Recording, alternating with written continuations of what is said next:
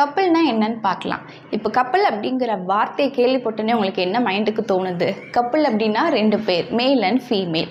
இந்த 2 பேருமே சமம், ஈக்குவல் அப்படின்னு சொன்னாலுமே மேல் அண்ட் ஃபீமேல் அப்படிங்கிறது டோட்டலாக டிஃப்ரெண்ட் தானே. இப்போ அதை மைண்டில் வச்சுக்கிட்டு நம்ம ஃபிசிக்ஸில் இருக்கிற கப்பிளுக்கு வருவோம். கப்பிள் அப்படிங்கிறது என்ன சொல்கிறாங்கன்னா, 2 equal and unlike parallel forces applied simultaneously at 2 distinct points constitute a couple.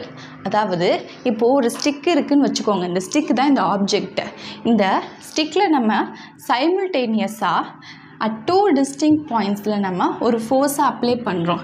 இப்போ இது ஒரு பாயிண்ட், இது ஒரு பாயிண்ட். 2 பாயிண்ட்லேயும் நம்ம சைமல்டேனியஸாக எந்த மாதிரியான ஃபோர்ஸ் அப்ளை பண்ணுறோன்னா, 2 ஃபோர்ஸுமே ஈக்குவலாக இருக்கணும் அண்ட் அன்லைக் பேரலல் ஃபோர்ஸாக இருக்கணும். ஈக்குவல் ஃபோர்ஸ் அப்படின்னா நம்ம அப்ளை பண்ணக்கூடிய ஃபோர்ஸ் இது 5 நியூட்டன்னா இதுவும் 5 நியூட்டன், ரெண்டுமே சேம் வேல்யூ, சேம் மேக்னிடியூடோடு இருக்கணும்.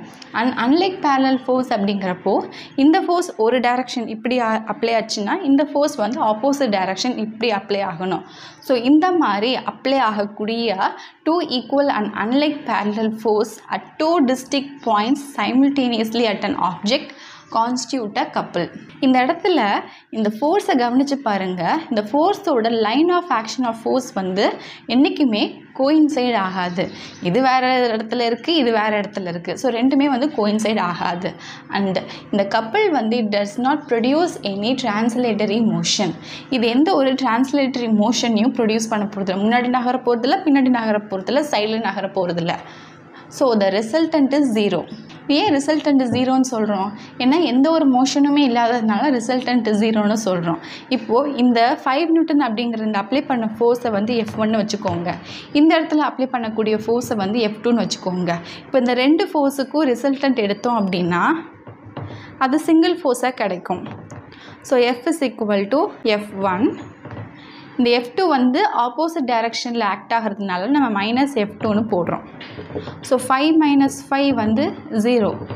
So the resultant is 0. Resultant அப்படிங்கிறது சிங்கிள் ஃபோர்ஸாக கிடைக்கக்கூடியது. ரிசல்டன்ட் 0, டிரான்ஸ்லேட்டரி மோஷன் இல்லை. இருந்தாலுமே கப்பிள் வந்து it will cause the rotation of the பாடி. நம்ம இந்த இடத்துல ஃபோர்ஸ் அப்ளை பண்ணும் போது இது இங்கிட்டு மூவ் ஆகும், இந்த இடத்துல ஃபோர்ஸ் அப்ளை ஆகும் போது இது இப்படி மூவ் ஆகும். ஸோ ரொட்டேஷன் வந்து இருக்கும் கப்பிளில். இந்த கப்பிளோட ரொட்டேட்டிங் எஃபெக்டை தான் நம்ம என்னன்னு சொல்கிறோன்னா மொமெண்ட் ஆஃப் கப்பிள்னு சொல்கிறோம்.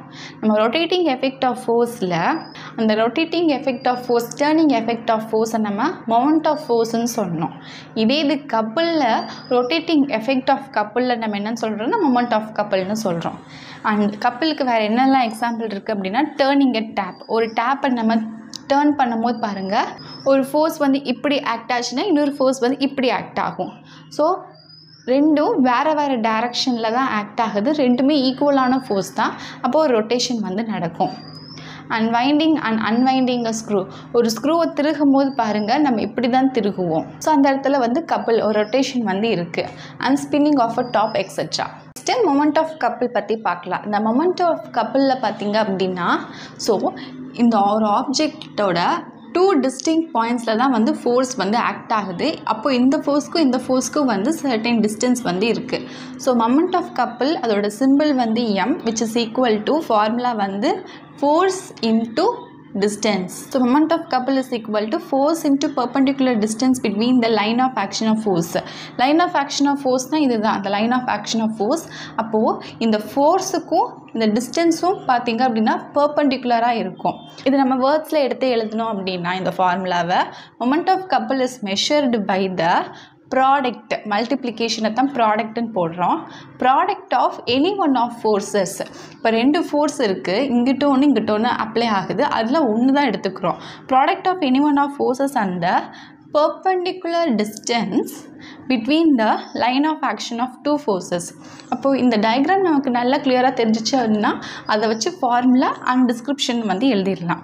இந்த மொமெண்ட் ஆஃப் கப்பிளோட யூனிட் வந்து SI சிஸ்டமில் நியூட்டன் மீட்டர்.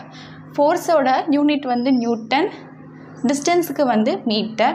இதை நம்ம நியூட்டன் மீட்டர்னு போடுவோம் SI சிஸ்டமில். CGS சிஸ்டமில் வந்து ஃபோர்ஸுக்கு டைன் அண்ட் டிஸ்டன்ஸுக்கு வந்து சென்டிமீட்டர், டைன் சென்டிமீட்டர்.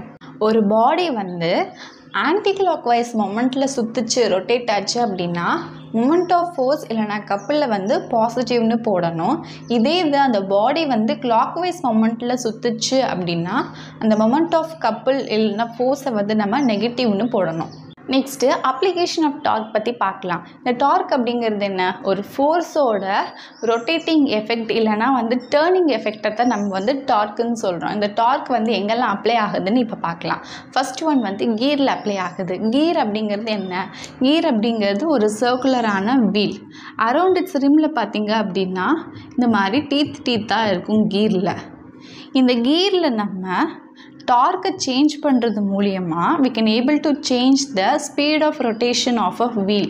வீலோட ஸ்பீடை வந்து நம்மளால் சேஞ்ச் பண்ணிக்க முடியும். நெக்ஸ்ட்டு செகண்ட் அப்ளிகேஷன் சீசா பற்றி பார்க்கலாம். சீசா வந்து எப்படி ஒர்க் ஆகும்? சீசா இருக்குது, நடுவில் வந்து ஒரு பிவட் இருக்கும். இந்த பக்கத்தில் ஒரு பர்சன் உட்காந்துருப்பாங்க, இந்த பக்கத்தில் ஒரு பர்சன் உட்காந்துருப்பாங்க. ஸோ டிஸ்டன்ஸ் அதிகமாக இருக்கும் இல்லையா? அப்போ இது இவங்க வந்து ஹெவியர் பர்சனாக இருந்தாங்கன்னா இந்த ஹெவியர் பர்சன் வந்து லைட்டர் பர்சன் வந்து லிஃப்ட் பண்ணிடுவாங்க, ஹெவியர் பர்சன் வந்து கீழே வந்துடுவாங்க. இப்படி தான் சின்ஸ் த டிஃப்ரென்ஸ் மூலியமாக தான் வந்து சீசா ஒர்க் ஆகுது. இப்போது இந்த ஹெவியர் பர்சன் வந்து எட்ஜில் இருந்தவங்க இப்போ முன்னாடி தள்ளி வந்து உட்காந்துட்டாங்க அப்படின்னா இந்த டிஸ்டன்ஸ் வந்து குறைஞ்சிரும். இந்த ரெண்டு பேருக்குள்ளே இருக்கிற டிஸ்டன்ஸ் வந்து குறையும் போது டார்க் வந்து லெஸ் அமௌண்ட்டாக தான் இதில் வந்து ஆக்ட் ஆகுது. டார்க் வந்து லெஸ் அமௌண்ட்டாக ஆக்ட் ஆகிறதுனால இப்போ என்ன ஆகும்னா லைட்டர் பர்சன் வந்து இப்போ ஹெவியர் பர்சனை லிஃப்ட் பண்ணிடுவாங்க. This enables a lighter person to lift the heavier person. Next third application steering wheel. So கார்லலாம் steering wheel இருக்கும் இல்லையா? அந்த ஸ்டீரிங் வீலில் வந்து நம்ம டார்க்கை வந்து கொடுக்கறது மூலயமா வித் லெஸ் எஃபர்ட் நம்ம காரை வந்து ஈஸியாக மேனோவர் பண்ண முடியுது, ஈஸியாக நம்மளால் டேர்ன் பண்ணிக்க முடியுது. நெக்ஸ்ட்டு பிரின்சிபல் ஆஃப் மொமெண்ட் பற்றி பார்க்கலாம். இப்போ இந்த ஃபிகரை பாருங்கள். இந்த இடத்துல அட் அ பாயிண்ட் பி, இந்த பாயிண்ட் பியை நம்ம பிவட் இல்லைனா ஃபல்க்ரம்னு சொல்லலாம். ஸோ இந்த பாயிண்ட் பியில் இருந்து அட் அ டிஸ்டன்ஸ் d1 நம்ம இந்த இடத்துல ஃபோர்ஸ் F1 அப்ளை பண்ணோம் அப்படின்னா ரொட்டேஷன் வந்து இந்த மாதிரியான ரொட்டேஷன் வந்து இருக்கும். அதாவது ஆன்டி கிளாக் வைஸ் டைரக்ஷனில் இந்த மாதிரி ரொட்டேஷன் வந்து இருக்கும். இப்போ இந்த point பியிலிருந்து at a distance d2 இங்கே நம்ம ஃபோர்ஸ் F2 அப்ளை பண்ணும் போது ரொட்டேஷன் வந்து இப்படி இருக்கும். அதாவது கிளாக் வைஸ் டைரக்ஷனில் ரொட்டேஷன் வந்து இருக்கும். ஸோ இதுலேருந்து நம்ம பிரின்சிபல் ஆஃப் மொமெண்ட் எப்படி எழுதலாம் அப்படின்னா moment in the anti clockwise direction is equal to the moment in the clockwise direction. So moment in the anti clockwise direction அப்படின்னா F1 into D1 is equal to moment in the clockwise direction அப்படின்னா F2 into D2. ஒரு rigid பாடியில் வந்து நிறையா number of like R unlike parallel force வந்து act ஆகும்போது, like parallel force அப்படின்னா same டைரக்ஷனில் இருக்கணும், இப்படி இருக்கலாம் இல்லைனா இப்படி இருக்கலாம். அன்லைக் பேரலல் ஃபோர்ஸ்னால் ஆப்போசிட் டைரக்ஷன் ஆனால் பேரலாக இருக்கணும். ஸோ இந்த மாதிரி ஒரு ரிஜிட் பாடியில் வந்து நிறைய number of like R unlike parallel force வந்து ஆக்ட் ஆகும்போது அந்த பாடி வந்து ஈக்விலிபிரியமில் இருந்துச்சு, மூவ் ஆகாமல் அப்படியே இருந்துச்சு அப்படின்னா அந்த இடத்துல வந்து ரொட்டேஷன் கண்டிப்பாக இருக்கும்.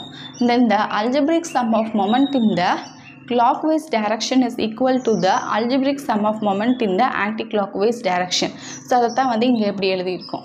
In other words, at equilibrium, the algebraic sum of moment of all the individual forces about any point is equal to 0. இப்போ இந்த ரெண்டு பக்கமும் ஈக்குவல்னு போட்டிருக்கோம் இல்லையா? இப்போ 5 is equal to 5 அப்படின்னு போட்டிருக்கோம் அப்படின்னா இந்த பக்கம் இந்த 5 கொண்டு வந்துட்டோம் அப்படின்னா 5 minus 5 என்ன ஆகும்? 0 தானே வரும். ஸோ எல்லாத்தையும் ஒரு பக்கமாக எடுத்து நம்ம சம் பண்ணும் போது என்ன ஆகும்? This will be equal to 0. இதோட இந்த வீடியோ முடியுது. நெக்ஸ்ட் வீடியோவில் இதுக்கு அடுத்து வரக்கூடிய டாப்பிக்கை பற்றி நம்ம பார்க்கலாம். ஐ ஹோப் இன்னைக்கு பார்த்து இந்த டாபிக் உங்களுக்கு கிளியராக புரிஞ்சிருக்கும்னு நினைக்கிறேன். இதில் ஏதாவது டவுட் இருந்துச்சு அப்படின்னா you can ask me in comment section. நான் என்னோட சேனலில் ஃபிசிக்ஸ், பயாலஜி, கெமிஸ்ட்ரின்னு எல்லா கான்செப்ட் கவர் ஆகிற மாதிரி இது வரைக்கும் ஸ்டாண்டர்ட் 6, ஸ்டாண்டர்ட் 7 அண்ட் ஸ்டாண்டர்ட் 8 எல்லா டேர்மும் கம்ப்ளீட் பண்ணிவிட்டு இப்போ நான் standard 9 and standard 10 first time post பண்ணிக்கிட்டு வரேன். நான் போடுற நிறைய வீடியோஸ் கண்டிப்பாக உங்களுக்கு ஹெல்ப்ஃபுல்லாக இருக்கும். இது வரைக்கும் போஸ்ட் பண்ண வீடியோஸ் எல்லாமே என்னோட சேனல் பிளேலிஸ்ட்டில் இருக்குது. You can go there and see it, share among your friends circle, subscribe my channel and thank you for watching.